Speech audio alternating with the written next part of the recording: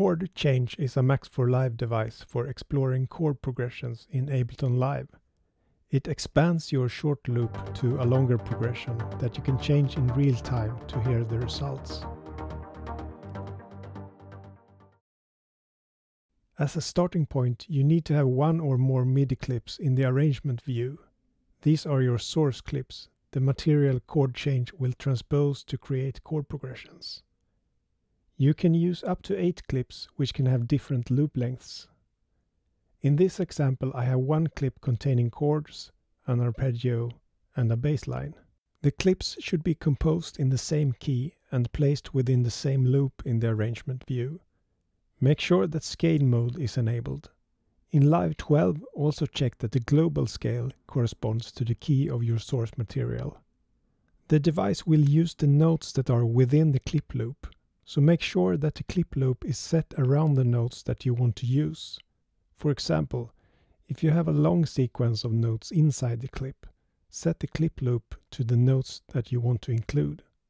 If you have in mind a source of 2 bars like this, but the loop inside the clip is longer, make sure to set the clip loop to correspond to the loop length you have in mind, in this case 2 bars. To get the best control of what notes will be included, you can consolidate all the clips in the loop by selecting them and selecting Consolidate. And finally, make sure they are all set to loop. To open Chord Change, drag the device to a new track.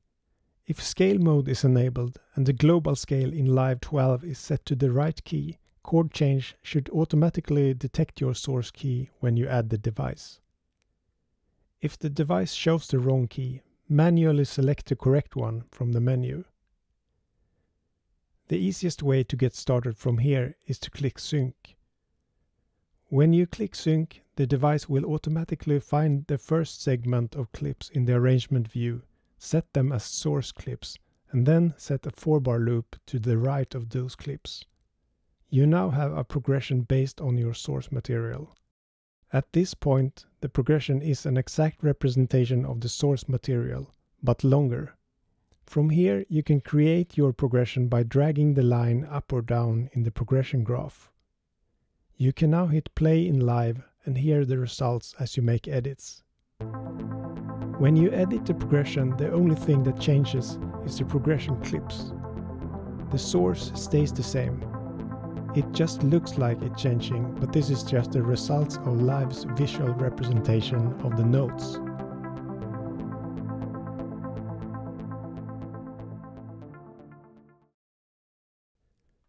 Most of the time you probably want to use the quick option we just walked through.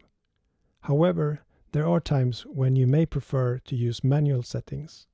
For example, if you have a few different possible segments of source material, like different versions, you will want to use the more manual procedure to define the source. Let's say you want to use this segment of clips as source. They are not the first clips, so the device will not select them automatically if you click Sync. Instead, you need to set the loop and click Set from Loop to define the source. Set the live loop around the source material and click Set from Loop in the source panel. This sets the source span according to your current arrangement view loop. The source material is now defined and you should see the clips in the source panel. Now set the live loop to where you want to place the progression on the timeline. You can set it to, for example, 4 bars. To set the progression span, click Set from Loop in the progression panel. This sets your progression span from the current arrangement view loop. The buttons that are next to the Set from Loop buttons display the current value for the source and progression spans. The source is currently bar 7 to 9, so it says 7 to 9. If you click this button, it takes you to that span. And the same thing with progression, so you can click these to quickly navigate to either the current source or the current progression to listen to it. If I make any changes to the source material, like editing some notes or even adding or deleting some tracks, Use the reload button to apply the changes to the progression. For example, if I change a note here and add another track, I can click reload and those changes will be reflected in the current progression. When sync is active, any edits that you make in the progression will be mirrored in the arrangement view. Unchecking sync disables the connection between the device and the progression clips on the arrangement view. To indicate what the current source and progression clips are, the clips have labels. These labels are removed when you unsync the progression. So if you want to get rid of the labels when you have a progression that you are happy with, you can disable sync to remove it. In case you don't have the device in the set and you want to remove labels like this, simply select all the clips, click rename, hit delete and enter to clear all the clip labels. In Live 11, the view you will use is your normal arrangement view. To see the notes as good as possible, a tip is to make the tracks bigger.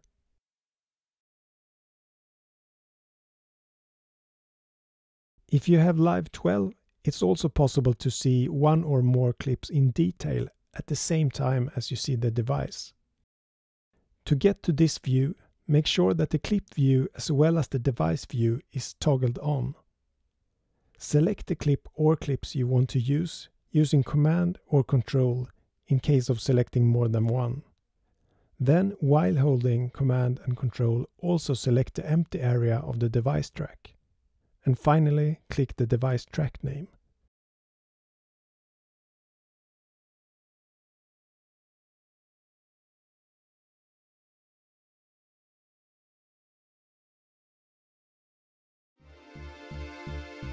Each track that you have in progression has a transpose mode setting. Select a track to see or edit the track's transpose setting. The default is parallel. This setting moves notes up or down in scale steps. Parallel minimum movement is the same as parallel, but the device will find the closest octave to the other segments in the progression. Voice lead will move the notes in each segment individually by octaves to find a close voicing for the progression. Fixed means that notes aren't moved at all and can be used to make a melody stay the same over the progression. You can use it to try the option of having some of your material play the same thing over the progression, like the bass or a melody. The keep melody option is only relevant for the voice lead setting. You may use this option if your notes are a mix of chords and melodic notes.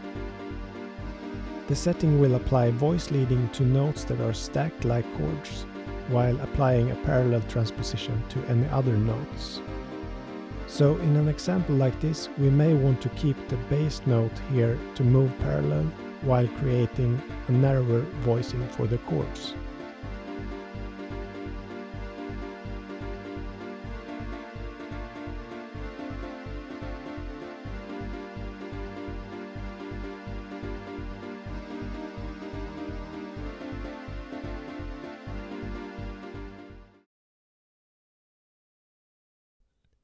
Let's now look at the source and progression key settings. Source key should always be the same as the key of your sourced material.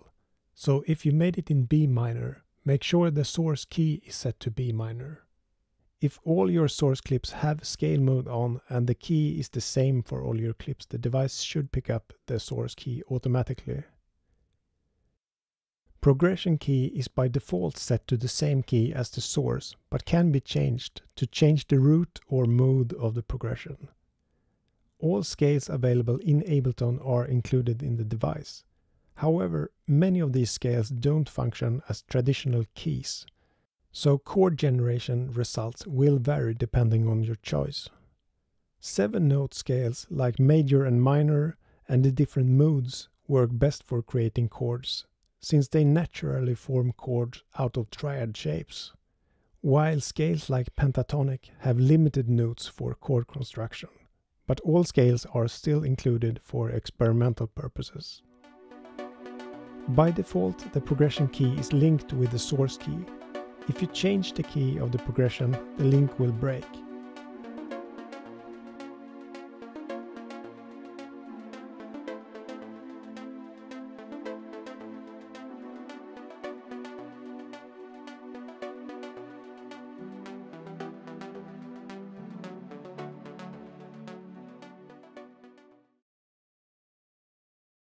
When you include non-triad chord notes in your source material, moving that shape up and down the scale can sometimes create results that sound a bit unexpected. NoteFix moves some notes to more safe options, like a triad note. There's no right or wrong here, it's just an option that you can consider and then choose what you like the best. The NoteFix is global to all tracks in a progression. NoteFix applies only to melodic notes, not to notes that appear as a chord.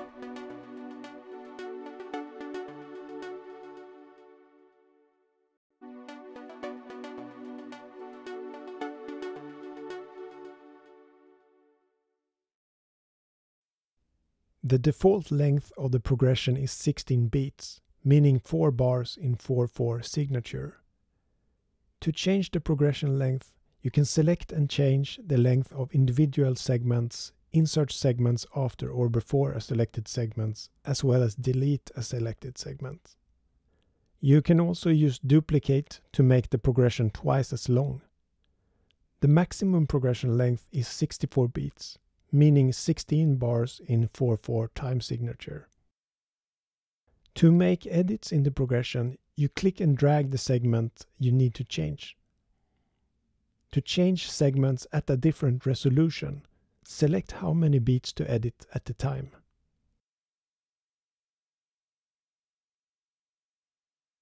The default segment type is called scale degree. It means that notes are transposed a number of steps up or down in the scale. Additionally, the chord change device has the ability to insert passing chords.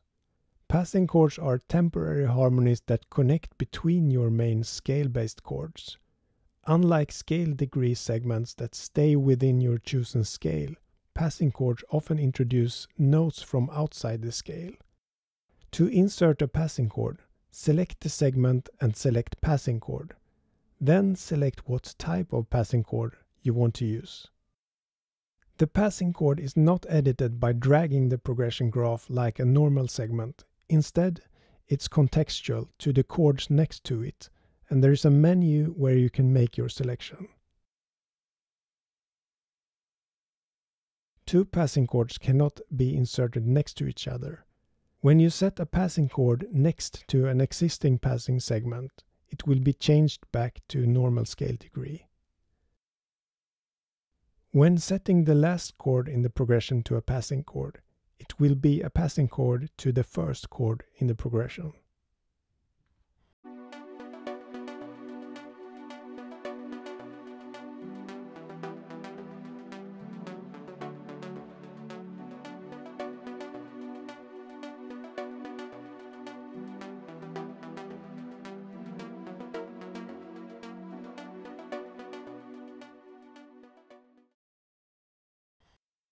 The Snapshots feature lets you save and instantly recall different chord progressions while you're working, so that you can compare different progressions and build up a collection of variations without losing your work. To save your current progression, click the plus icon. This captures everything in your current setup. You can have multiple snapshots saved at once, so you can experiment and get back to previous versions. Click the play button of any snapshot to instantly recall the progression. If you want to update an existing snapshot with your current changes, just click the plus icon again to overwrite it. And if you no longer need a snapshot, click the X to delete it. To store different progressions that you create, you can of course simply copy the clips over to the side on the timeline, or you can set the loop to a new span and click Set from Loop on the progression panel. Yet another option is to select the time span and use Live's Consolidate Time to New Scene. This gives you a copy to a new scene in the session view.